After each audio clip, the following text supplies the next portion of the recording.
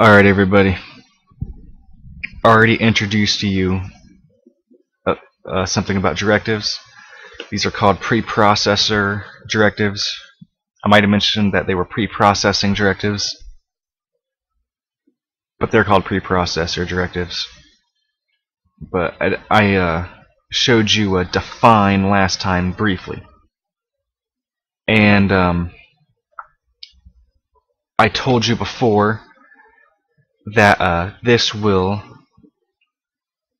I'm going to let you have the whole spew on the define. There's a lot you can do with the define, but I'm not going to be able to explain everything because you can do some macros with define. But we're only going to cover just a couple basic things on this define. But there's quite a bit more to it than what I'm going to show you in this video. But I'm going to explain this as much as I can in this video. So alright, let's get started. So let's say I use the directive define, and I'm going to pick a word. In this case, I'm going to call it me, M-E. I have to use a space, and I'm going to type in something, like 2.718 or something. And as I showed before, I'm going to output me. And let's see what gets printed to the screen. And I better use a quote, or a semicolon. That way it can compile.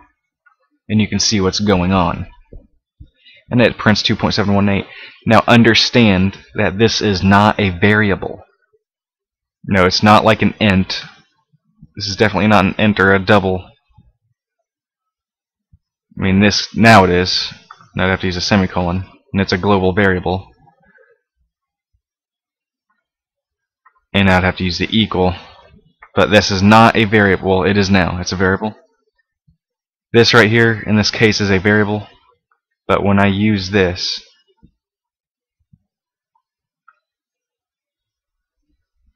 this is not a variable. What happens? Because what happens when you press the play button, the compile button, there's some things running in the background that happens before it compiles your code. And one of those things is it's going to look through these preprocessor commands.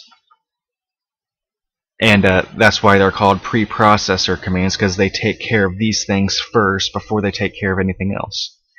Now this one in particular, this define preprocessor directive,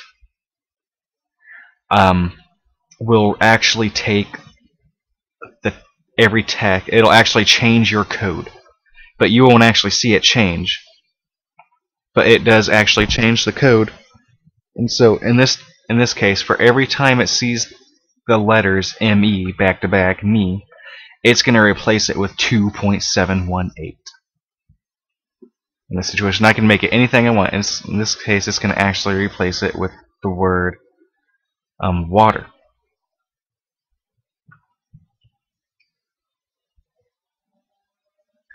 And in fact, I can get rid of this thing. Well, there's going to be some kind of compiler error. I'm going to replace it with this. Now watch. And it works. Look at this here, because what it's going to do, it's going to take the word me, and it's going to replace it with this portion here. See that? It just replaces it with the exact text. That's what it does. And we have defined it. That's what we do. We defined the word me. And it doesn't always work. I tried a couple things. I tried doing this.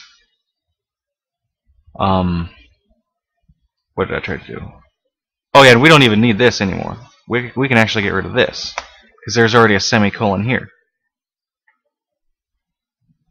Actually, let me show you. And you already seen it. Water. Now whether I got rid of this here, I'd have to put it down here for it to work successfully.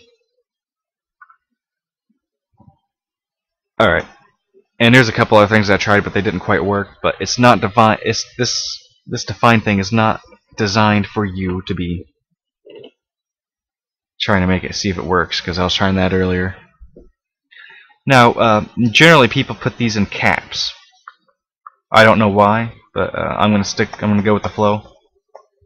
Most books that describe this stuff, and most of the things that you find online, will have these in caps, capital letters.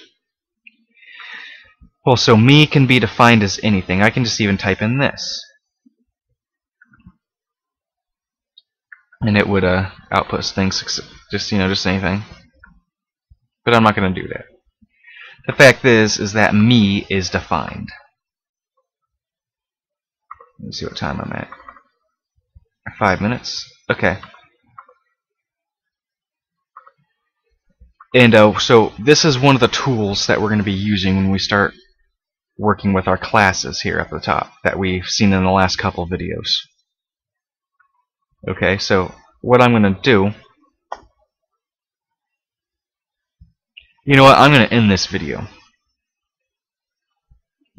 Yeah, because there's more to talk about. But basically, there's not much you can do with this yet. But we're going to learn a couple more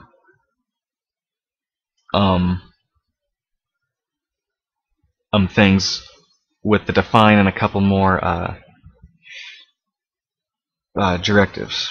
So I'm going to end this right now, and we're going to end it short and sweet.